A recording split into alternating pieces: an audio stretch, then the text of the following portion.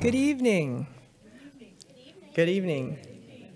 Welcome to the International Spy Museum. I'm Amanda Olkey, Director of Adult Education here. We are delighted to have you here for Spy Chat Live with Christopher A. Wray, Director of the Federal Bureau of Investigation, in conversation with the Spy Museum Executive Director Chris Costa. Tonight's program deeply supports the International Spy Museum's goal to contribute to a more informed national and global citizenry and increase people's capacity to address complex, challenging issues. It's an honor to have Director Wray with us tonight. Christopher A. Wray became the 8th Director of the FBI on August 2nd, 2017. He began his law enforcement career in 1997, serving in the Department of Justice as an assistant U.S. attorney for the Northern District of Georgia. In 2001, Wray was named Associate Deputy Attorney General and then Principal Associate Deputy Attorney General in the Office of the Deputy Attorney General here in Washington, D.C. Wray was nominated by President George W. Bush in 2003 to be the Assistant Attorney General for DOJ's Criminal Division. In 1993, Wray joined the international law firm of King and Spalding, where he spent a total of almost 17 years practicing law in the area of government investigations and white-collar crime. At the time of his nomination to be FBI Director, Wray was chair of the firm's Special Matters and Government Investigations Practice Group. Leading the conversation with Director Wray is International Spy Museum Executive Director Chris Costa. Costa joined the International Spy Museum in 2018. Previously, he served as the Special Assistant to the President and Senior Director for Counterterrorism on the National Security Council. Costa is a former intelligence officer of 34 years, with 25 of those in active duty in hotspots such as Panama, Bosnia, Afghanistan, and Iraq. Costa is in the Commando Hall of Honor for extraordinary and enduring service to Special Operations Forces, and I really thought he was going to cut that line out. He never lets me say that, so I'm super excited he left it in. We're so pleased we can offer this program in person and via live stream. I want to encourage you to submit your questions early. I know we will have a lot of them. We will do our best to tackle as many as possible. We will get to those after Chris Costa and Director Wray conclude their discussion. Now, without further ado, Chris Costa and Director Wray. Amanda, thanks for the introductions. Thank you for joining us for Spy Chat Live, and we have a big virtual audience. Director, it's great to see you again. This is a great opportunity to engage with you again. We've done this before. It's deja vu. So it's welcome back to the museum. Well, it's great to see you. It's great to be here. I'm a big fan of the museum, and obviously I always enjoy talking to you. Thanks. So what I want to do, Director, is dive right in. I have a series of questions, my prerogative, I'd like to ask you, and then we're going to roll into some questions that we're going to receive virtually as well as from our audience here tonight. So I'm going to dive right in. The FBI has a unique place in the U.S. government as both the lead federal law enforcement agency and as a member of the U.S. intelligence community. How do you balance both of those roles and responsibilities, and is there ever any tension between the two of those roles? I mean, I actually think of those two roles as complementing each other. I think our role as a law enforcement agency makes us more effective as an intelligence agency and vice versa.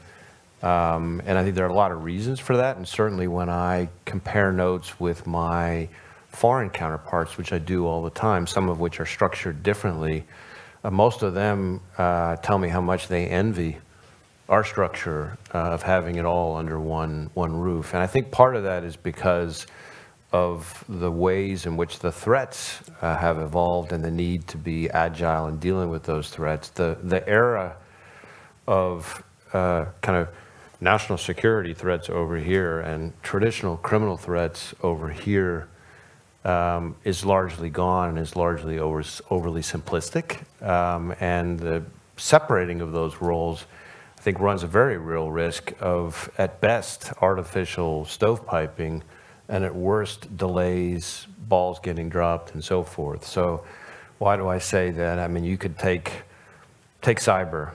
It has become increasingly hard to tell where nation-state cyber activity ends and traditional criminal cyber activity begins, which there's more and more of a blending of the threat.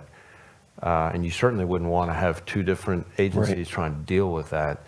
So that manifests itself in ways like we see nation states, foreign intelligence services, the Russians, the Chinese, Iranians, hiring cyber criminals, think of them like cyber mercenaries, in effect, to do a lot of their work. We also see members of those same intelligence services making extra money on the side, almost moonlighting, engaging in cyber criminal activity. We also see those same intelligence services using cyber criminal tools to conduct their attacks because they think it better hides the role of the government. So we've seen, for example, ransomware attacks that aren't really ransomware attacks. They're essentially a foreign government engaged in a cyber attack disguised as a ransomware attack. So it's on cyber. It's in counterterrorism. More and more these days, we might catch an attack that's unfolding and not know at the time that we disrupt the attack what the motivation is. And you sure as heck wouldn't want to have a situation where the FBI had to sit and wait to figure out whether there was a counterterrorism nexus to be able to rush in and help. And we're seeing a lot of situations where you see threat actors who are motivated by not only a mishmash of ideologies, but they're mixing their ideologies with kind of personal grievances, like an employer or former employer that they're ticked off at or something. And so, again, this idea of kind of neatly splitting them apart is just not realistic. But you could go through any number of other examples. Take the cartels. The cartels are both a law enforcement threat and a national security threat.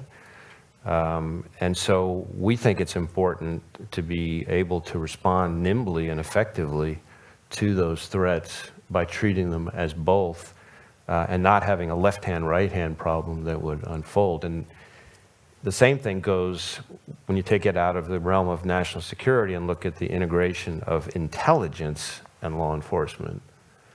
I feel very strongly that our intelligence role makes us more effective as a law enforcement agency because we know how to maximize impact based on the intelligence. But by the same token, I think our intelligence folks are a lot better at what they do because they know and they work every day with people who have to use that intelligence and action that intelligence. So they know how to make their intelligence useful and actionable. And that's why we have analysts, intelligence analysts and agents training together at Quantico. That's why when I go, I've been to all 56 of the FBI's field offices twice. That's impressive. I'm on my third round now. And everywhere I go, you get briefed on a case. They've got intelligence analysts and law enforcement, intelligence analysts and the case agents sitting side by side working together.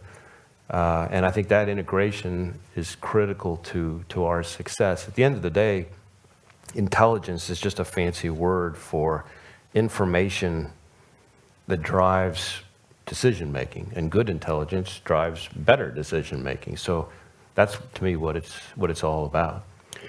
So I've seen that evolve, and I think we learned a lot of lessons from counterterrorism on breaking down the stovepipe, so I appreciate you using that term. And to that point, on stovepipes, I think sort of buried in your question as well, when I look at the intelligence community today, the community part of that is so much more pronounced than what I saw, when I was in FBI headquarters on 9/11, when and I look at the difference. Today, in my morning meetings, there's senior executives from CIA, NSA, and DIA who are sitting in my inner circle working with my team every day. And my counterparts at CIA and NSA have much the same. And the closeness and the cohesion is really a sight to behold. And so in an environment where there's plenty to be pessimistic about in today's world, that's one thing that should give everybody a lot of encouragement. So, Director, you mentioned the Iranians briefly, and I wanted to dive in and transition to some activities by the Iranians or surrogates. Just 1 year after the FBI disrupted an Iranian assassination plot to silence an American journalist here on U.S. soil, a second targeted plot was unfoiled, again, with the same journalist. So 2 plots against the same journalist here in the United States, on our terrain, here in the States.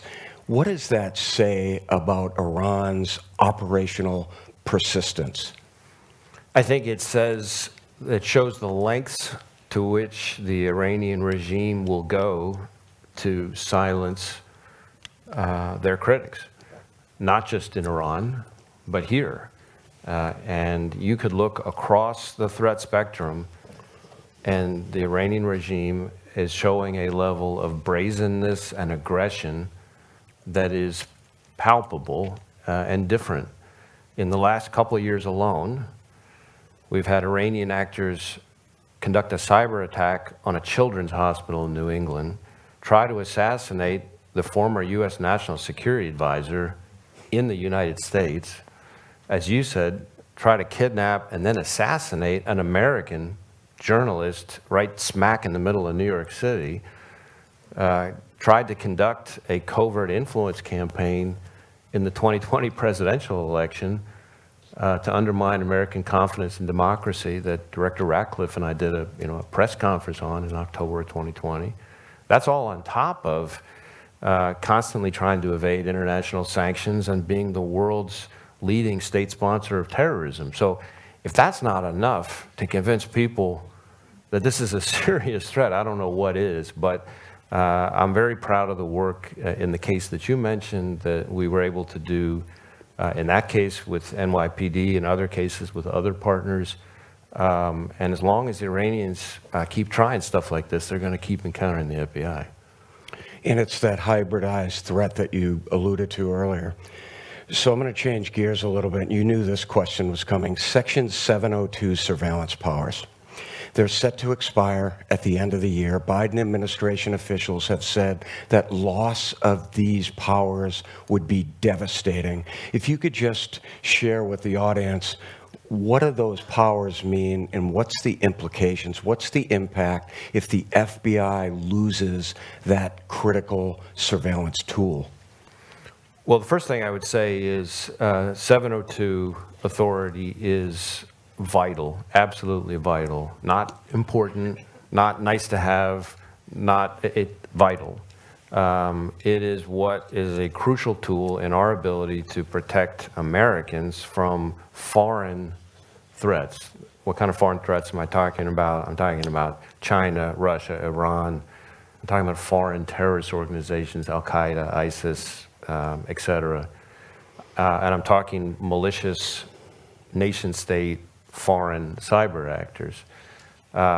And what people, I think, basically need to understand about 702 is that it is authority that allows the intelligence community to target non-U.S. persons overseas, outside the United States, in national security investigations. And it is not the same thing. A lot of Americans now, in these days, have heard of FISA. This is not that FISA. It's a totally different authority. And in fact, the FBI's role, the FBI's access to 702 information, we only receive a very small, very, very small, like single-digit percentage of the intelligence community's overall 702 collection, all this foreign collection. But that very small percentage that we the FBI get, I would argue in some ways is the most important small percentage, because that's the percentage that relates to protecting Americans here domestically in the homeland. Now, I mentioned some of the threats. You know, you could look out over the next 5 years, and I could walk you through each of the various hotspots in terms of foreign terrorism and argue why we're going to need more and more access to 702 now that we're not in Afghanistan. You look at what's happening in Syria. You could look at what's happening in parts of Africa. I just talked about the Iranian threat. That's just on the terrorism side.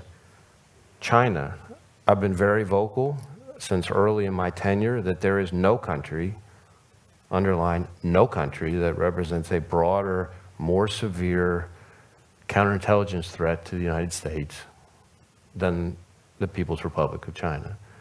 And limiting or hobbling or losing our access to 702 would, in my view, be a form of unilateral disarmament in the face of the Chinese Communist Party. In addition, cyber, most of, or at least an awful lot of what we use 702 for these days is to help in the context of foreign cyber attacks on America. And 702 is what enables us to identify who the victims are, identify what the intrusion activity is, and work with them to reach out to victims, many of whom don't even know they're being targeted or compromised, and to warn them and help them then remediate and mitigate the cyber activity. So it's helping us protect American victim companies, universities, individuals from foreign cyber attacks. I guess a few other things I would say about 702, because this is a subject that doesn't lend itself to a quick soundbite or a quick tweet or something. So much of the debate about 702 revolves around the FBI's ability to look through or query 702 information. When you hear that, what you basically should picture is we have information that is already, and this is not disputed, lawfully in our possession, lawfully collected, and we can query, like look through that information that's already there. It's not new collection. We don't have some new search authority or anything like that. You think of it almost like everybody here has email, Outlook, or whatever it is you have. You know, you all have that search bar in your email inbox, and if you want to try to figure out emails between particular people on a particular subject, you can type in the search bar and look through what's in your inbox instead of spending days and days and days trying to figure out what's in there. That's what we're doing when we run these queries. We have had, and part of the reason there's such a debate is we, the FBI, have had compliance failures over the years. And I make no bones about that. I take that very seriously, and it's something that's not acceptable, and it's something that we've taken great pains in the last couple of years to address. We've put in place extensive reforms, and I'm talking about massive changes to training, policies and procedures, new oversight requirements and pre-approvals. I created a whole new Office of Internal Audit focused just on FISA compliance. And it's working. Mm-hmm. It's working. And I say that not just because you can ask, you know, don't just take my word for it. You can look at the various outside reviews that have been done. In the last little bit, people have started to have reports that reflect our activity since all those reforms were put in place. And those reports show, for example, the FISA court recently found like 99 or 98% compliance and talked about how the reforms that I just described were starting to really work.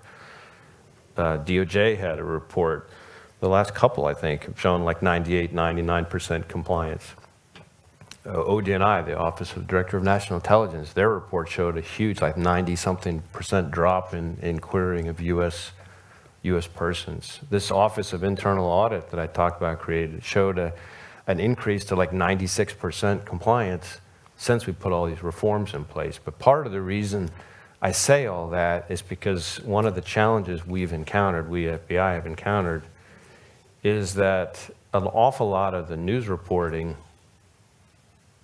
and certainly an awful lot of the punditry around the news reporting about the FBI's compliance failures has been about reports that cover activity before all those reforms.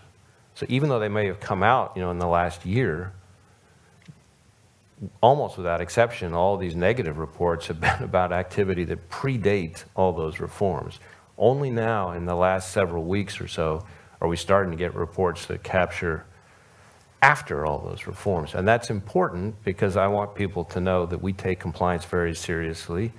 We want to do everything we can to ensure that we are careful stewards of this authority. But for heaven's sakes, we should not throw the baby out with the bathwater, because this is a tool that we use to keep Americans safe from very serious foreign threats.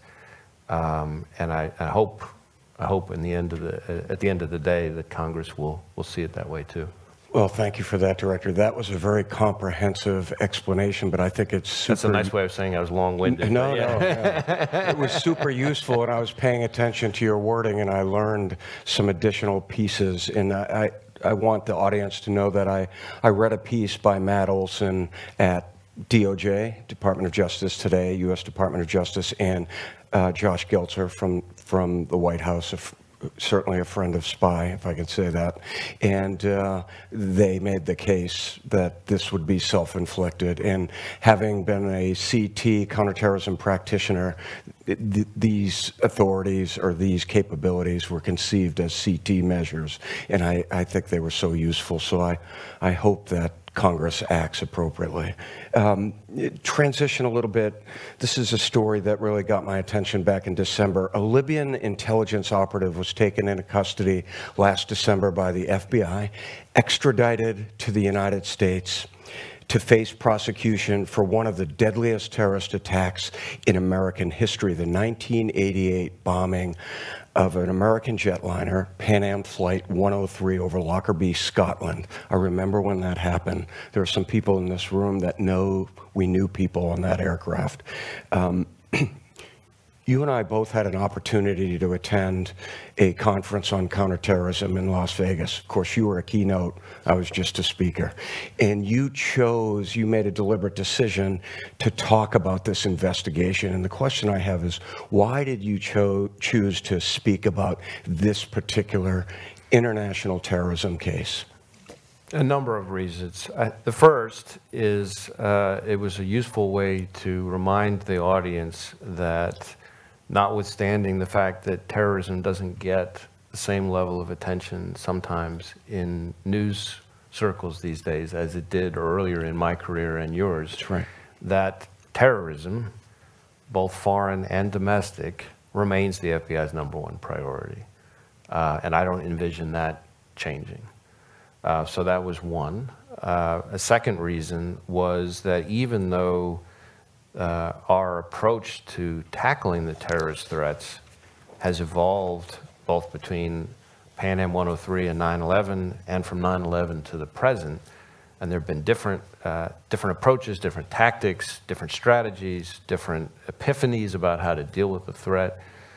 What hasn't changed is the tenacity that the FBI brings to this particular fight, frankly, brings to our mission overall. Everybody's heard the saying, the FBI always gets its man.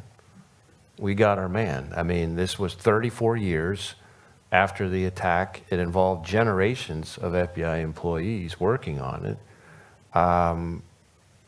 But this was the bomb maker of the bomb that brought down the plane that killed 270 people a couple days before Christmas that year. We're very proud of the work we did with a number of foreign partners and domestic partners to bring him back to the U.S. And I think it underscores the message that the FBI has a long memory and an even longer reach, and we never, ever give up. Well, I want to offer a footnote. So yesterday, and you're probably far too busy to see things that I have written, I published an article yesterday, an opinion piece that we're going to share with the audience about the long arm of justice, because the story that you shared just now resonated with me, but also there was a piece during the, while I was serving at President Trump's National Security Council. You remember Mustafa al-Imam also was brought from North Africa to the United States to face justice. So I think it's an important time of year when we hit the September 11th anniversary to remember that yes, 9/11 was absolutely a milestone, but similarly, Benghazi happened and other events happened, and I think it's really important to keep in mind that our foreign partners working with us are relentless, so I really appreciate you sharing that, Director. So I don't want to get off the topic of terrorism, so I have another question. Recently, President Biden said that white supremacy is the greatest terrorism threat to the American homeland. So a two-part question. How do you see the threat of domestic terrorism, and what is the FBI doing about these particular threats? So we have for some time assessed that the domestic terrorist threat is persistent. And in fact, we, I think it was the summer of 2019, July of 2019, elevated racially motivated violent extremism to a national threat priority on the same level with ISIS, for example. And then more recently, we've done the same thing, elevating what we call anti-government, anti-authority violent extremism, which encompasses everything from militia violent extremists to anarchist violent extremists. And I think it's a reflection of the significance of that threat in today's environment. We all too often see people who have turned from angry, hateful rhetoric to violence. And we, to be clear, we, the FBI, do not and will not investigate beliefs, ideology, or rhetoric, no matter how despicable it is. But when those things turn to violence or attempts to commit violence, then we have a responsibility to act, and we will, and we have. And we, in domestic terrorism, in one sense, is not a new thing. You go back to Oklahoma City bombing, for example, and you can go back even further than that. But what is new in today's environment, in many ways, is the role of social media as an accelerant to the threat. So you have now, you've always had angry, disaffected people in this country and in every country, you know, who might be inclined to act on their anger. But in the past, you know, the angry, disaffected guy living in mom's basement, I mean, not there's anything wrong with that, but would just be by himself stewing away.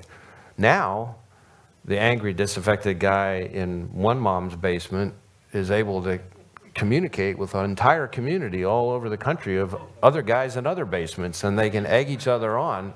And now, you know, the tendency to act on that anger through violence becomes much more real.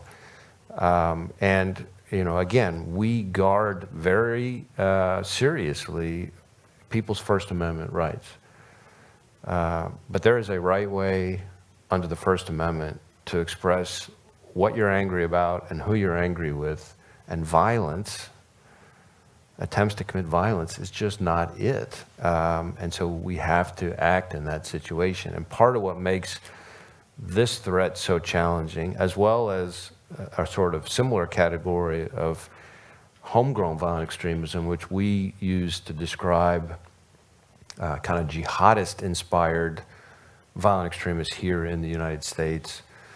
What they have in common is you're talking about largely lone actors who are committing attacks through fairly crude means. Think a gun, a knife, a car, a crude IED that you could figure out how to build, you know, off of the internet. And they're picking soft targets, which is just, as you know, sort of intelligence community speak for really any place everyday people are living their everyday lives. And unlike the counterterrorism threat of 9/11, where you have like a sleeper cell and they're planning for years and they're conducting a spectacular attack with a plane crashing into a skyscraper, these are lone actors who don't communicate with a lot of people, don't take a lot of planning to conduct their attacks, could attack almost anywhere and could do it in a very short period of time. So there are not a lot of dots to connect.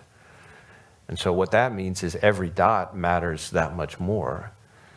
And so part of what we're trying to do to help prevent those attacks is enlist more and more the help of our state and local law enforcement partners who have eyes and ears in the community. Work with community groups, schools, other kinds of organizations, because what you see is that more and more, if the person who decides to commit an attack, there was somebody around them, a neighbor, a classmate, a coworker, a family member, who saw something change. And we need that person to be reaching out to law enforcement when they see that change, before it's too late. Everybody's heard that old saying, if you see something, say something. And usually when you hear that, you're picturing what you're supposed to do if you see the backpack in the bus terminal or the airport. Obviously, we want people to say something then too. But here what we're saying is, if you see something about somebody, say something. And that includes if you see something about them saying it online. You know, sometimes those tips to law enforcement are going to be the key to getting in front of, there may not be that many clues out there, and maybe that clue that could be the key. So that's sort of a description of kind of how we're approaching this. We have our joint terrorism task forces, which tackle both foreign terrorism and domestic terrorism, and they've got both squarely in their sights. We created a domestic terrorism hate crimes fusion cell to try to make sure we're bringing to bear both of those skill sets, and we've actually prevented attacks on against, for example, a synagogue in Colorado, just by making sure that, again, we don't have the left-hand, right-hand problem. Fusion. Exactly. No, that's outstanding. Yeah. Yep. No, that's excellent, Director, and I think that's an important message. So I want to change gears. There's no good segue to talk to China. You have been very strong in your messaging on China being a malign influence and really part of great power competition. They've seemingly ramped up their game. China wages a global campaign called Operation Fox Hunt.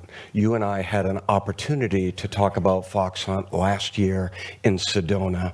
And just for the audience, the wider audience, because you won't be familiar probably with that term necessarily, it's a malign program that the CCP, the Chinese Communist Party of China, uses to target Chinese political rivals, dissidents, and critics of China. And last year when we spoke, there hadn't been a prosecution. Flash forward a year later, and the United States just had a successful prosecution. 3 individuals were convicted of harassing a family on our shores here in the United States at the behest of China. So can you talk a little bit more? I'm not talking about the espionage threat. I'm literally talking about this policy of repression that is worldwide, but it also operates here, much similar to Iran operating here in our space. Could you talk a little bit about China's repression? Sure. Policy? I mean, you know, most people are familiar with China's well-documented efforts at repression and human rights abuses in China. What a lot of people don't know is that same repression is something that they've exported to other countries, including the United States. And unfortunately, in the United States, it primarily targets Chinese Americans. Those are the victims. These are people who left China, who are often very critical of the Chinese Communist Party and the regime. And China doesn't like it when people criticize them. And the lengths that they will go to, this Operation Fox Hunt is styled as an anti-corruption campaign, but essentially it's an effort to threaten, harass, stalk, surveil, coerce people who criticize the regime and haul them back to China, threatening their families, etc. And it is, in a sense, while it's distinct from the efforts to steal our intellectual property and to conduct the world's biggest hacking program and everything else, they fit together because they both reflect a disregard for international norms and the rule of law, and they complement each other in a really troubling way. So part of the point of silencing critics is so people won't call out their theft, their hacking, etc. So it's important for us to try to do everything we can to reach out to Chinese Americans here in the United States who are being targeted with this kind of conduct, and to be there to help them. So I'm going to transition to another question. This happens to be my favorite question. I don't know if it's going to be your favorite question. But I get to talk about our artifacts, albeit briefly. A sizable part of the International Spy Museum's artifact collection here at the museum focus on the spy versus spy contest that played out throughout the Cold War, Soviets versus the West. And recently, Robert Hanssen, a former FBI agent who spied for Moscow for many years, a devastating breach. You know the story, it's painful. But with that historical case in mind, to what extent do traditional Russian espionage operations play out in the United States? I know there are sensitivities there, but are Russians executing traditional spy operations here in the United States? So putting aside things like Russian cyber activity and things like that. Right. So first, I would say the Russian traditional counterintelligence threat continues to loom large. I will say that over the last several years, the United States has made, I think, very positive, significant strides in reducing the size of the Russian intelligence officer footprint in the United States, kicking them out, in effect. And increasingly, we're seeing some of our foreign partners do much the same in their countries, especially in the wake of both the Skripal poisoning, the poisoning in the UK, but also, obviously, their unconscionable invasion of Ukraine.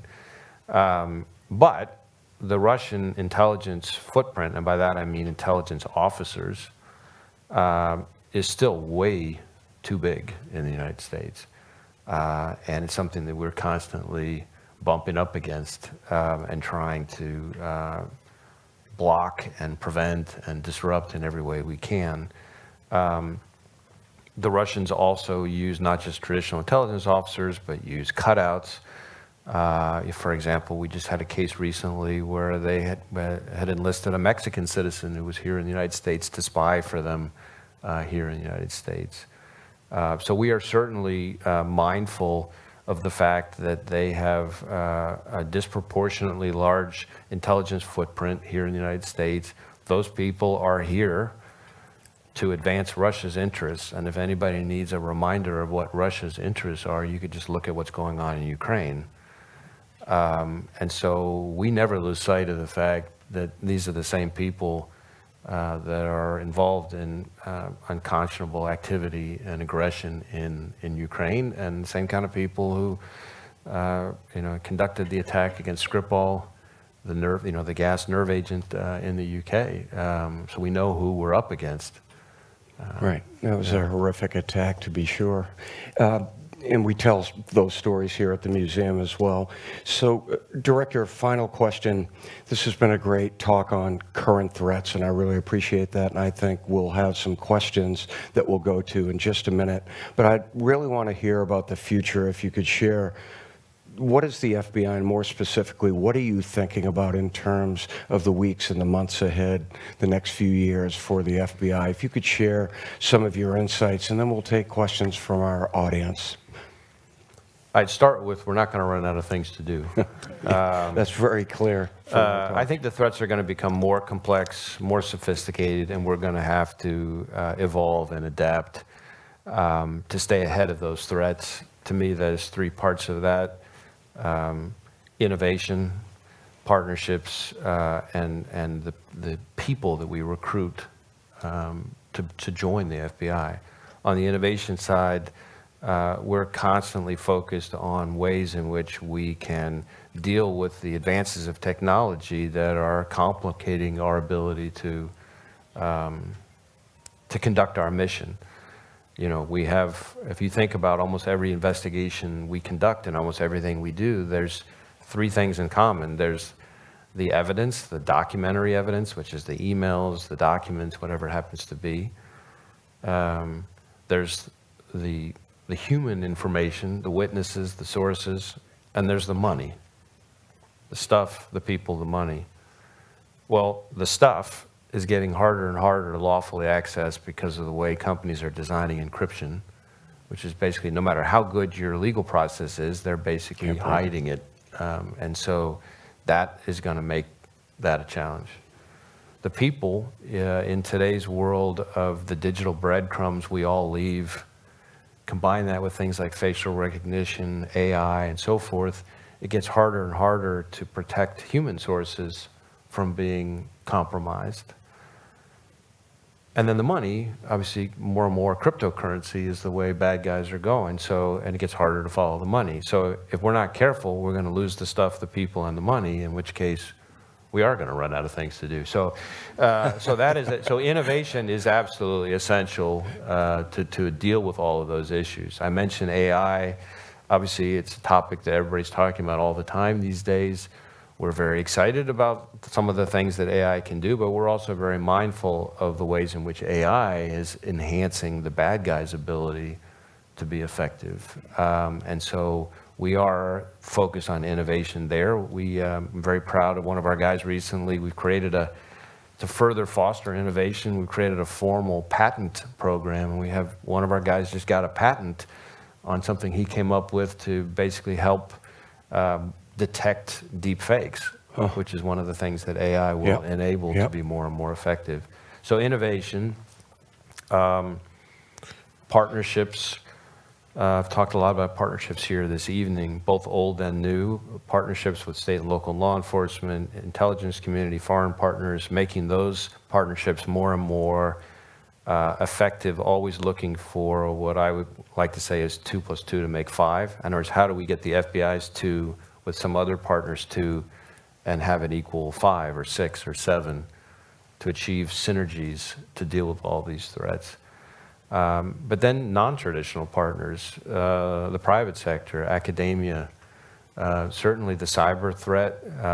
You know, if you look at our exposure as a country, something like 80% of our critical infrastructure is in the hands of the private sector. It's our critical infrastructure the bad guys are after. Our innovation, same thing, probably higher than 80%. Our personally identifiable information, it's in the hands of the private sector. Okay. So if we're going to be effective in protecting America, we have to work more and more closely with the private sector.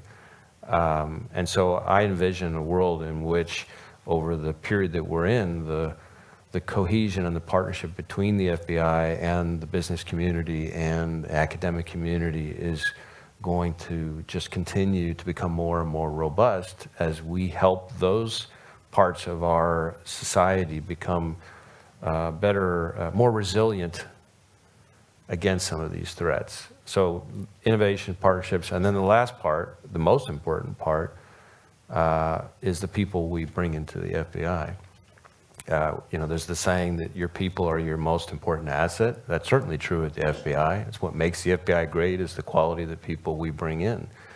And we are, I'm very proud of this, we are in the last several years, since I've been in this job, recruiting people applying to be special agents at the FBI has shot up dramatically. 2019, it tripled the pace it had been the several years from when I started. We're hitting levels now that are higher than it's been in about a decade. This year is on track to be even higher than last year. And it's all across the country, and these are people registering their desire to spend their careers, their lives really working at the FBI. Serve the nation. And they are not just, it's not just the quantity of people, it's the quality of the people. We're continuing to attract a huge number of people from law enforcement and the military. About 50% of our Quantico classes have advanced degrees. And frankly, if you add law degrees, which some people think are advanced degrees, but you know, that's controversial. It's probably closer to 60%. And these are people who in this economy have a whole lot of choices. And they're sure as heck not choosing to join the FBI for the pay. I can vouch for that. So, so we are attracting people in droves, and this is at a time when law enforcement in general is having the opposite experience. And I know that because I talk with chiefs and sheriffs from all 50 states. I'm talking to them pretty much every week. I hear about it constantly. They're all going in the opposite direction. That's right. So we need to be able to attract great people to the FBI. We are, but I think that's a very, very important part of our future in terms of staying ahead of the threats. And the advantage to having those great numbers is that we're recruiting people with, you know, STEM backgrounds, different types of scientific and engineering backgrounds, without compromising on the core values and character that I think is, to me, non-negotiable and kind of the essence of who we are. That's a positive trajectory. So let's end our segment with a transition to Amanda, because she has some questions, and hopefully we'll get some good ones from our audience. We always do. So what do you have there, Amanda? Well, I'll tell you what else, we're not going to run out of questions. We are not going to get to all of them, but some people really sent questions in early, and this was a very delightful one. So we thought we'd give you a little break with this first one. Can spies be any age, or do you have to be young and spry to spy? Sent from a lady who says that Melissa McCarthy in Spy is one of her favorites. As a guy in his 50s, I think 50s are the new 30s. And certainly I like to think I'm younger and younger all the time, even if my family tells me quite the opposite. Certainly, when we are going after spies, we see spies of all ages. In fact, recently we had, I think in the span of a single week, a couple of different cases where different intelligence services were using guys in their 70s. And my reaction was, yeah, go, you know, and then I'm like, oh, okay, no, that's probably not a good thing. But it just goes to show that, you know, people in their 70s can be pretty formidable, and I'm looking forward to it. Chris, do you have any comment on that? No. I wish I was in my 50s is what I wanted to say. I'm not suggesting that Chris is in his 70s. So. Now, this one came in virtually. We've had a number about this topic. And you kind of touched on artificial intelligence earlier, but do you want to elaborate on how it is affecting the FBI and its intelligence gathering? Sure. So, I mean, that's a huge topic, obviously. Maybe the best way to do it concisely is we sort of think of AI in three buckets, both offense and defense. Offense, we're obviously doing all kinds of things. I mentioned the guy who'd gotten the patent just recently. Right. But we're doing all kinds of things to try to figure out how we can responsibly use AI to go after the bad guys. That's obviously a very important part of our future. But in many ways, what I'm more focused on right now are the other two ways, the sort of the defense side of it, the ways in which AI is either enhancing or enabling bad guys to be more effective in the threats they pose, or third category of the three, the ways in which our foreign adversaries, especially the Chinese, are trying to steal our AI.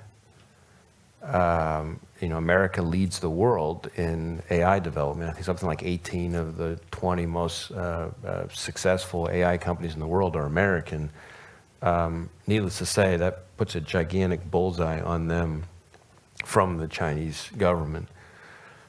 If I jump back to that middle category, ways in which AI is enabling bad guys to do their things, it's essentially, we look at it a little bit like the way in which when the internet first came around, the way that just exploded all kinds of malicious activity. We're seeing it in terms of AI making phishing emails more effective. We're seeing it, AI in terms of virtual kidnappings. I don't know how many people here are familiar with virtual kidnappings, but that's when somebody calls you, and they typically target the elderly, but they say, you know, hey, we've kidnapped your son or your daughter, and if you don't wire money to this account without hanging up, we're gonna, you know, kill him. Well, that's scary enough, but AI is now enabling some bad guys to spoof your son or daughter's voice. I've seen and so that. then you hear the call, and in the background you hear what sounds like your son or daughter's voice, and you're even more likely to think this must be the real deal. So those are just a few examples. AI, we're also seeing AI being used as a way for bad guys to conduct searches online that you can't track and follow. I mean, there's a whole slew of things. At the moment, what AI is really doing is enabling less sophisticated bad guys to be more successful and effective than they otherwise would have. Think of it like, you know, you're all familiar with, you get the phishing email that's, you can tell was written by somebody for whom English is not a first language, and you kind of know, I shouldn't fall for this. Well, AI is already quickly enabling a lot of those people to sound a lot more credible and a lot more like fluent natural English speakers. So it's going to get harder. What I'm really worried about is a few years from now, we're going to see the most sophisticated actors be able to up their game using AI. AI is not quite yet at the point where the most sophisticated adversaries, like they're not using ChatGPT to do their stuff. Like they're already up here, but you give it a few more years and there's going to be things that'll enable them to take it to a whole nother level. I mentioned the Chinese and the theft of AI. They have a bigger hacking program than that of every major nation combined. They have a massive foreign influence, malign foreign influence campaign, and they've stolen more of Americans' personally identifiable information than every nation combined. If you put all that together with AI, it's going to enable their hacking and their foreign influence campaigns and so forth to become exponentially more effective, because it allows them to essentially train the machine learning models to be more effective. So you could have a snowballing effect of what's already a very significant threat. So yes, we're very excited about how we can use AI in offense, but at the moment we're primarily focused on how we can help protect people from the ways in which AI is going to be misused and already is being misused. Oh, great points. I mean, it's double-edged, right? Yeah. That's the issue. I mean, every new technology, I have the same reaction, and AI is no exception. My first reaction is, wow, we can do that? And then my second reaction is, oh no, you mean they can do that? Right. And of course, we try very hard and work very hard and are very proud of the fact that we're constrained by the rule of law in our use of these technologies. The bad guys, they throw that stuff out the window, so they're able to go after use these technologies with what they might view as a competitive advantage. Yeah, no boundaries for them. Thanks, Amanda. What was an unexpected challenge you have faced as director? That comes from this room. Do you think someone was involved? An unexpected challenge. I mean, I think the ability to focus on the longer term this is going to be sort of somewhat surprising answer. Having been around the FBI quite a bit earlier in my career, like I said, having been in FBI headquarters on the day of 9/11, I mean, I'm not a stranger to how the FBI, including today's FBI, operates, and I wasn't when I started in this job. So a lot of the challenges I was anticipating. But I think in many ways the thing that worries me the most is we constantly need to be thinking about the threats that are 3 or 4 years from now that aren't upon us right now. And it's been an unexpectedly hard challenge to find the time and to get everybody to be able to focus on those things, because the crisis of the moment The so next dominates. ridge line. Right. You know, Always a challenge. the former Secretary Rumsfeld famously said, there's the known known, there's the known unknown, and then there's the unknown unknown. The FBI is very good and always has been good at the known known. Increasingly, post 9/11, the FBI is actually quite good at the known unknown. We know we need to learn more about this gap or get ahead of this threat. But it's the unknown unknown that, you know, that I worry about. And the only way you're going to do that is somehow finding the time to get people to focus on what's the threat that's going to be all we're talking about 3 years from now that we haven't anticipated yet. And I do wish that we could find more time not to play whack-a-mole with some of the issues of the day, and spend a little more time focused on that. Yeah, that's a perennial challenge, isn't it? I'm going to go off-road a little bit because I am so inspired by this question. We have a classroom of high school students watching, and they want to know the best way to get involved in the FBI, and that gels with a lot of questions from people saying, what would you say to aspiring Intel students? And this is our last question. Unfortunately, we're about out of time. Well, we're always recruiting. I would say the best way to apply, to get your foot in the door, you know, we have a great internship program. I guess full disclosure, there's lots and lots and lots and lots of people applying. The numbers are pretty breathtaking. So it is very selective, but that's a great way to kind of get introduced to the FBI. That's an internship program that's really more focused on, obviously, people in college and beyond. But that's one thing to focus on. You know, sometimes people ask me, is there some course of study that you're supposed to do? And there's all these myths over time. Well, the FBI only hires lawyers and accountants. Oh, the FBI only hires people in law enforcement. Oh, the FBI only hires people who speak Farsi or speak Mandarin, or, you know. No. We recruit from all of those things. It's far more important that we have people who have good critical reasoning skills, good personal skills, and impeccable integrity. And if you focus on those things, that's far more important to a path to the FBI than what major you choose or what summer job you have. And I will say, there's no better place to work. You know, to have as your job to protect the American people and uphold the Constitution is a pretty incredible thing. You know, think about your friends. Hey, what do you do for them? I protect the American people and I uphold the Constitution. You know, and I sometimes have told the story about, and everybody in the FBI has had their own moments like this, but where the light bulb kind of goes on and you sort of really realize how meaningful the work can be. And one of those moments for me, which I've reflected on a lot, when my daughter, who's now in her late 20s, but when she was like 4 or 5 years old, and I was a young prosecutor working with FBI agents every day in Atlanta, and they had Dad's Day at her nursery school. So as part of Dad's Day, they asked all the little boys and girls a series of questions about their dads, and then they wrote the answers that they got from the kids down on these construction paper teddy bears. And then they put the teddy bears up on the bulletin board. So of course, I know the other fathers come into the classroom for Dad's Day, and we're standing there, and I'm looking up at this sea of teddy bears. And there's another dad, like kind of like you and I right here, is like right next to me.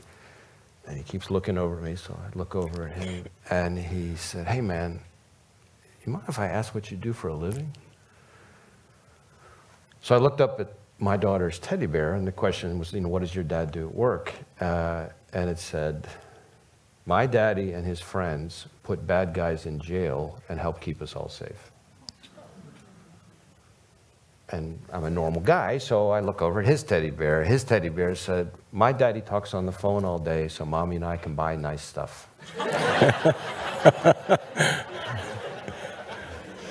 And I may be a little slow on the uptake, but even for me in that moment, that light bulb went on, and I thought, wow, if you want to do something for a living that even, you know, a 5-year-old little girl can actually appreciate as meaningful and impactful, you'd be in the right place. Well, that's a powerful story. Thanks for sharing that, Director. Thank you. Amanda, are we about wrapped? Yeah, do you have any remarks before I give? I just want to thank our audience virtually as well as here. Thank you for coming to Spy Museum on this rather warm Washington, D.C. evening. And Director, it's great to see you again. We're super grateful that we could have you here and share your insights and help educate the public and give them the understanding and the insights that they glean from hearing you talk about the FBI and national security problems. We're really grateful. Thank you. Well, thank you. Great to be here. Thanks.